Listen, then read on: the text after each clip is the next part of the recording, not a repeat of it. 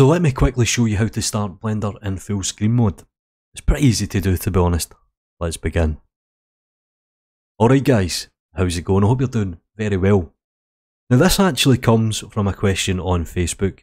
The user wants the ability to start Blender in full screen mode. Now it's pretty easy, and obviously what you can do is you can go to Window and you can toggle it.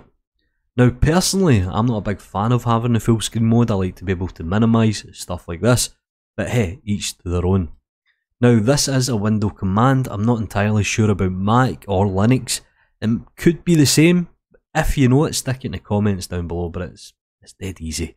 Now all we need to do is right click on the icon and go to properties, and at the end we can put -W, and this means windowed mode.